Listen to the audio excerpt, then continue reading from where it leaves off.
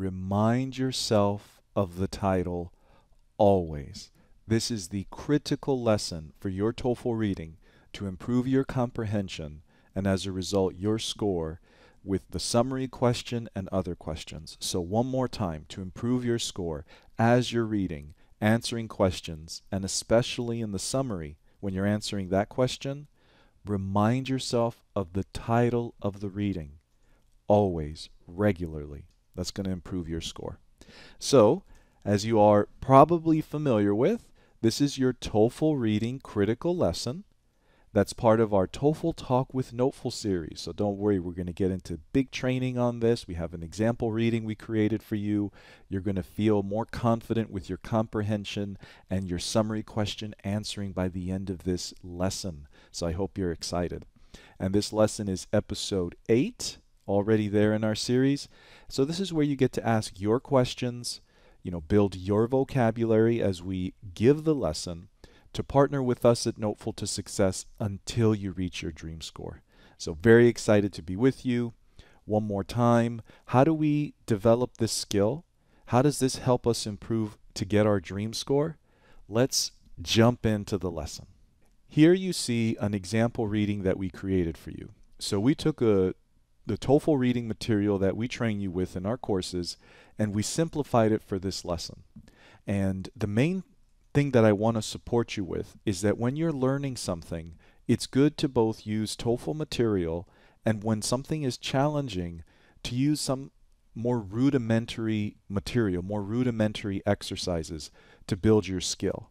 And that's our first vocabulary word that we're going to use for today to help you with. So rudimentary is meaningful, and it means involving or limited to basic principles. Because what happens that can challenge a lot of students is that when you're learning something new, you're trying a new question, right? Like you just learned a new skill, for example, the tip that we have here, and you use a brand new reading with new question. There's too much happening. It's not limited. It involves many things: time management, different question types, different strategies. So that's why you want to take a reading that you've already done before, that's more rudimentary to you, and then practice with it to strengthen and get in the habit of this new skill, and then apply it with something new. So are you studying that way? It's very important, because that's how you build your skill instead of constantly feel overwhelmed and demoralized. So demoralized is another great word. Doesn't feel good when we experience it though. But demoralized is when we, having lost confidence or hope, feel disheartened, right? So if you're feeling that way on your TOEFL journey, keep watching this series and double check how you're studying. Whenever you learn something new, a new strategy, a new technique, applying what you're learning here, work with material you've already done before, material you've mastered, to get the hang of applying this new habit before you try it with something new. And that's our third one. Look at that. For those of you who aren't familiar, getting the hang of something, getting the hang of it, a great expression, which essentially means to learn the skills that are needed, to get used to get comfortable with. So get the hang of your new skill first. Get the hang of it first with familiar old material that's more basic. Then when you feel confident with the skill, try it with something new under TOEFL conditions and see if you're ready. So with our rudimentary reading here that matches the structure of what you'll get on the TOEFL, what we've done is we have created our example title. So let's read it together. Plant Protection by Ants. When you read the title on your TOEFL reading, you want to be focused on it. Read it carefully and remind yourself of it. So again, in our courses we teach strategies for every part of the process. And so for this video, we're going to concentrate on this tip, right? This critical lesson. So in our material, we teach you to, in the first minute, read the title and the first sentences of each paragraph. That brings your brain the important keywords. It helps you see the structure of the reading. So as a result, when you read, it's easier for you to understand to answer the questions. It prepares you for the summary question better. And in 1 minute, it leaves you plenty of time to finish answering the questions. So it's something that we teach. We're not going to talk about it too much here, but we are going to use it to help us understand that every reading is all about the title. That's academic reading. And the TOEFL works to match that. By definition, 100%, every paragraph is about the title, or it would not be included in your reading. So that's the first thing that's really going to help you build comprehension. So now that you know plant protection by ants is the title, right? We read the topic sentence of a paragraph, right? So we're going to work on that together. You're going to see how it's going to build comprehension. So let's read that sentence together. Most plants secrete nectar. So these are more great vocabulary words for us. So secrete, produce, and discharge a substance, right? So for example, a plant secretes nectar means through its, I guess you could say, membrane or skin, it gives off a little liquid, so it secretes it. And what is nectar? So nectar is probably a word you might be familiar with, but nectar is a sugary fluid secreted by plants, especially within flowers. So here we have most plants secrete nectar. Now, that has a word in the title, right? Plant. So you see the connection. Does it have anything about protection? No. Does it have anything about ants? No. But is it related? Absolutely. Or it would not be there in your TOEFL reading. So you can understand that this nectar is somehow part of the process of ants protecting plants. So comprehension means that you're using your short-term memory to connect what you're reading now with what you read before. That is pretty much comprehension 100%. It's being able to see how what I'm reading now relates to what I read before and the overall reading itself. So the title reminds you, and as a result, you can now guess. So this sugary solution, how do you think it's related to plants being protected by ants? Take a moment. Why do you think? Well, to help, nectar we know is a sugary solution. Maybe it attracts ants. Maybe it attracts the predators that the ants are going to protect it against. We know, by definition, nectar has something to do with plant protection by ants. That means comprehension is in our brain. Now, as we keep reading, we know we're reading to discover how is nectar related to plants being protected by ants. Now you're not reading, not knowing what's happening, you have clarity. Now also for the summary question, you have awareness that one paragraph is focused on nectar. That's an important point related to how it protects ants. You want to discover that as you read. Now, paragraph 2, let's read that together. Plants are attacked by many insects that eat their leaves. This makes sense, right? Plants are attacked, those are the predators. What ants have to protect plants from. Now, I just said the answer to the question I was going to ask, which is ants are not mentioned here either. 2 paragraphs, topic sentence, there's no ants. So there's a lot of background to this reading. But by always remembering the title as you read each paragraph, as you read sentence, right, regularly, every few sentences, every question, you just quickly remind yourself of the title. Now you know this paragraph is probably going to explain what ants protect plants from, why they protect the plants, why the plants need this protection. So the first paragraph, we can assume has something to do with attracting the ants, right? Attracting the insects, nectar. We can discover that by knowing the title. The second paragraph is now talking about how plants are attacked by insects, what they're protected from. Makes a lot of sense, right? So I always like to say that it's like watching a documentary, watching a movie. There is a story to every reading. It is developed. You get background, you get development, you get conclusion, all about the title. Now we continue reading. Paragraph 3. The hypothesis that ants protect plants wasn't always accepted. So this is part of the story. So the title is Protection of Plants by Ants, right? So when we read this, this is basically saying just one fact about that. What fact? Wasn't always accepted. So probably this paragraph shares the history of the theory of the relationship between ants and plants. And probably, as you develop your skill, how is this related to the title? It's probably going to share the discovery, right? So it's telling you people didn't always think this way.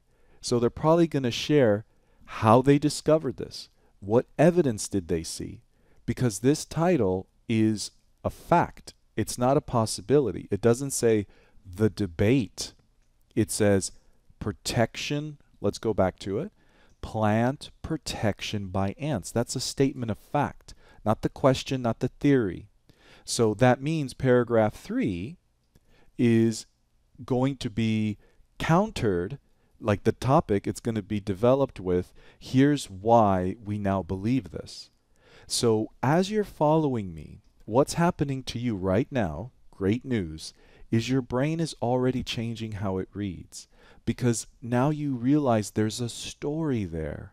That's comprehension, understanding the story, the development of the idea, that there really is a desire for the TOEFL to create an article that you might find in a research paper.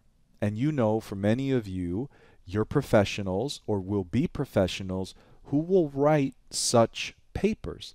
You have a desire to inform people of something. So you're going to use a specific technique. You're going to tell them the background.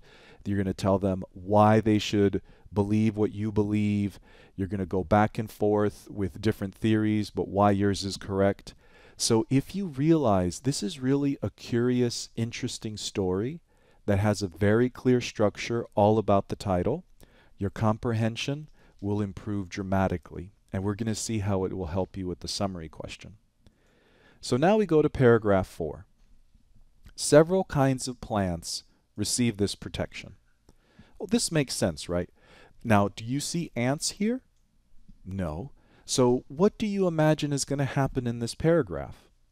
Well, probably we're going to see several kinds of plants. So ants maybe protect several kinds of plants.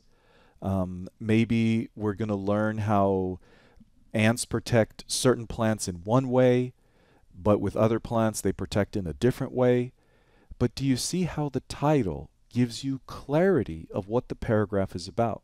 So now when you're reading, you know what's happening. You're discovering, you're engaged, you're remembering the title, your comprehension is stronger. Then we go to the 5th paragraph. The nectar of plants attracts many different kinds of insects. Now, when you read that, what do you think? How do you connect that? Okay, how is this paragraph related to plant protection by ants? Take a moment.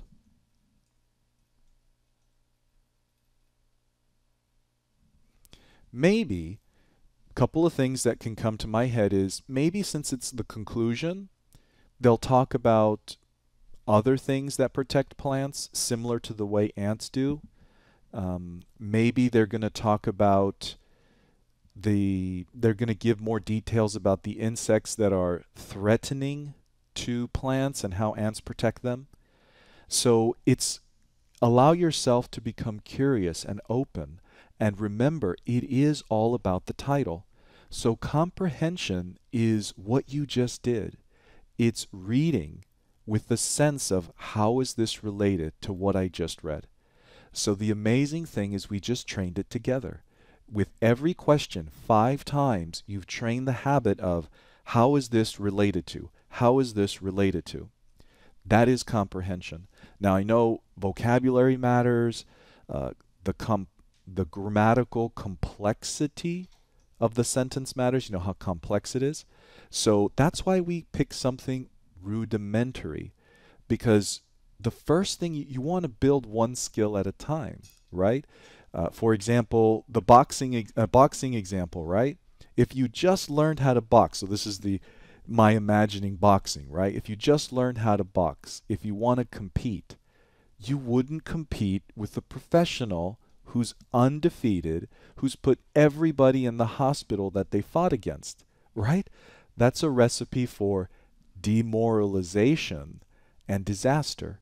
So this is the important way that you want to train. Focus on one thing at a time, which is difficult because it's so easy to become distracted.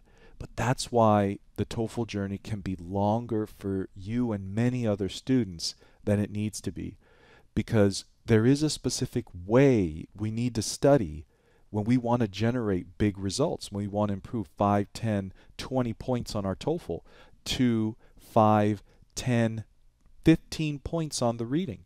It can be done, it will be done, and this is how we do it. So now let's see this application to the summary question. So again, 12 years, if you're not aware, NoteFull's been helping you with the TOEFL for 12 years. So you can imagine how many readings we've studied, created, how many students we've helped improve the reading. So the reason why I bring that up is because you're here also to learn the patterns that we've discovered, so you don't have to invest that much time. So in the summary question, you have a topic sentence in bold that is meant to be the first sentence of a paragraph that summarizes the reading. Now that you know it's all about the title, now that we read the first sentences and you understand the structure, the idea of the story, you can answer this question better. So when we scroll back up here, and we see here, we see that there are 5 steps in the story, and it's usually a beginning, middle, and end. So we can assume, we can sense, this seems like the first third of the reading. It's giving me background information, probably how ants are attracted to plants, why they go there, why they protect them. The second paragraph, why they need protection, perhaps how ants protect them. Then the interesting thing is the middle, for me, is represented by paragraph 3, kind of the history of this theory in science. How did we move from a incorrect previous belief or unaccepted to now accepted, right? So a little bit of that story. And over here, we get some conclusions, right? Some kind of ending piece about maybe examples, exactly how do ants protect them, what kind of plants get protected, do other insects protect them, or maybe we learn more about the predators. So it's just like a documentary, right? Here's a background of what's happening, here's how this theory and this knowledge came about, and here are some more specifics about how ants do this. So 1, 2, 3. Now the summary question asks you to choose 3 answers that complete the paragraph. Now you're reading to succeed. And here's the amazing thing that you'll start to notice. When your comprehension improves, so does your confidence, so does your focus. You answer more questions correctly. As your comprehension of the reading improves, you guess more accurately. This is a big deal, right? You can consider this a keystone habit. So keystone, right, comes from architecture, and you see that image there, right? And so that will help as we read the definition. A central stone at the summit, the top, summit means top, of an arc, locking the whole together. So keystone is meant to emphasize something critically important. Because if you take away the keystone, what happens to the arc, the curved structure? It falls apart. So this is a keystone habit.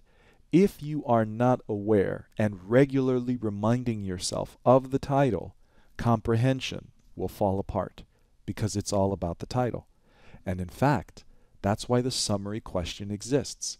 That's why they decided to create it, to evaluate if you know that, and if you know how the paragraphs develop the idea of the title. But of course, two things. You're here for strategy as well as comprehension. Comprehension first is what we always teach you, and strategy second, because strategy supports comprehension. And when you don't comprehend, strategy helps. But you need both to improve.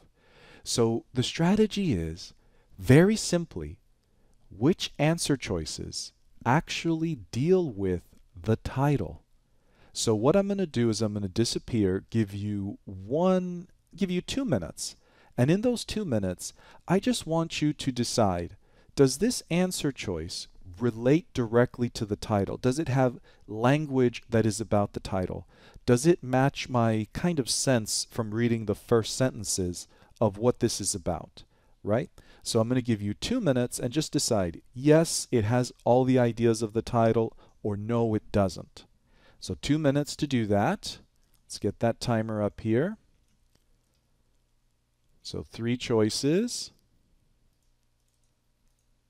So 3 choices are about the title, 3 are not. See if you can discover them. Good luck, starting now.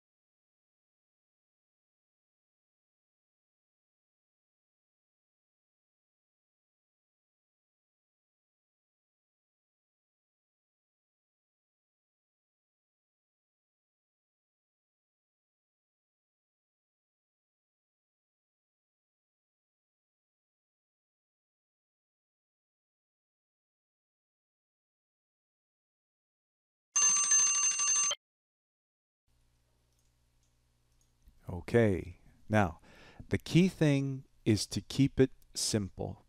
We don't want to think too much, because if we overanalyze, we will confuse ourselves. So you really want to, how do we allow it to be simple?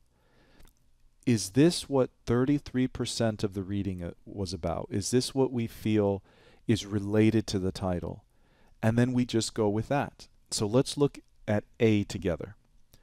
The biggest benefit of plants from ants is that ants attack other insects that eat the leaves of plants. This, I hope you had a solid yes to. The title is Plant Protection by Ants. This matches it very well. It even matched the idea of our second paragraph, right? We can imagine it was being developed there. And the sentence in bold usually does deal with the first paragraph or the introduction. So you see how the sentence in bold begins the story. Now we continue. B, many kinds of plants are protected by ants. I hope that was a solid yes. Plant protection by ants. And you see that the several kinds is related to paragraph 4, kind of the end. So let's see, we assume that one answer choice will be about maybe the hypothesis before it wasn't always believed, but we know it needs to be about the title. Now let's look at C. Not all plants produce nectar. Is that like a big bell in your head? Bing! No, that's not about, there's no ants there, there's no protection. Did you read about nectar? Yes, but is that a summary of 33% of the reading? Is that related to the title? No, it is a red herring. So red herring is another great word to be aware of.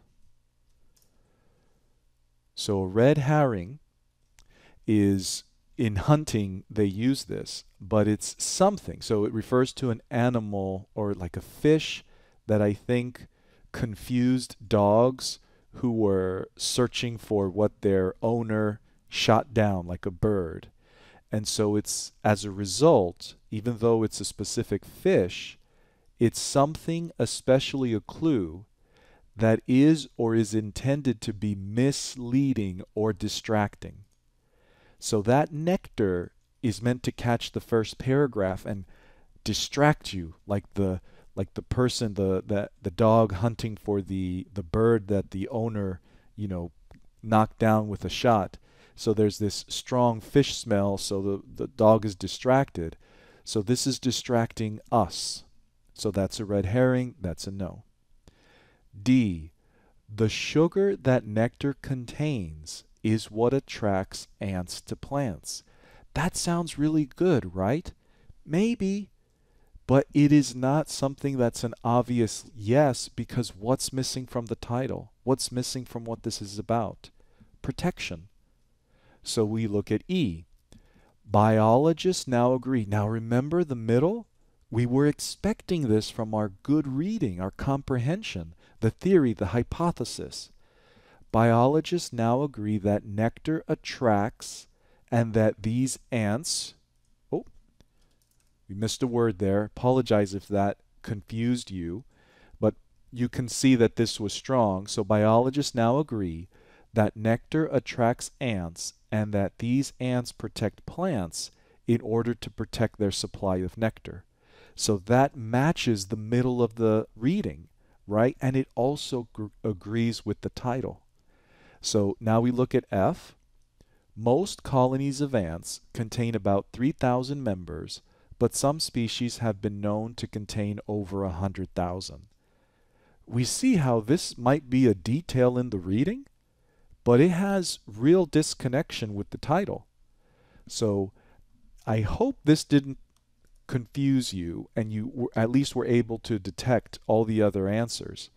But do you now see how reading this way not only improves your comprehension, but helps you with the summary question and every question overall? So I hope you feel good about this. I hope you feel strong and ready to review. So bravo, we completed our lesson. Now let's review. All right, so the first word we learned, rudimentary, basic and fundamental. Next, demoralized. That's when maybe we're training with material that's too challenging and we feel discouraged. Get the hang of it. And when I searched this, I searched get hang of it, but that was just to bring up the definition. Remember, it's get the hang of it, right? So when you get the hang of something, that means you get used to it, skillful at it, comfortable with it. Secrete, we know that means to give off, to produce through the skin or a membrane. Nectar, right? I hope that the tip that we reviewed was like a nectar, right? Remember the title. Remind yourself of the title always to dramatically boost your comprehension.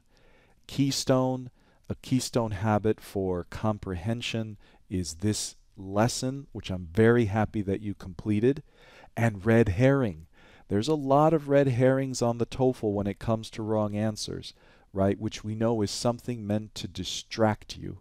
And we have the interesting story of where that word and expression came from.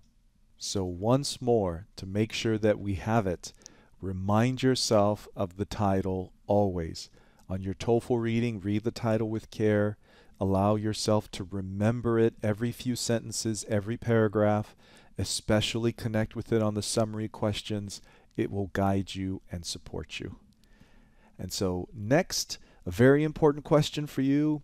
Will you apply this tip from now on when you do your TOEFL readings? Yeah? Hope so. It will help. You'll notice it day after day, week after week, start to make a difference. But remember to take your time with it. And so another way we want to engage you, because we really liked those of you who submitted in the last episode your sentence which shared what your biggest lesson was. Awesome. Today we want to ask you what challenges you most on your TOEFL reading. You'll go ahead and comment on the video, share with us that yes, you'll apply the tip from now on, and what help you need on the TOEFL reading after what we've covered, and that will inspire our next episode. And it's always great to see your messages. And so with that said, it's time for us to give you the first thumbs up because you've made it to the end of the episode. You've studied hard, you trained hard. Bravo to you and your hard work of mastering this language, which is not easy, working hard to succeed on your exam for your dream. You're not alone. Success is coming. Thumbs up to you. And if you like this video, if this episode, if you found it helpful, give us a thumbs up. Keeps us energized and excited and lets us know how each video, each episode is doing with you. If you haven't subscribed already, make sure to hit that subscribe button so you always know when the new episode is released and we stay in partnership.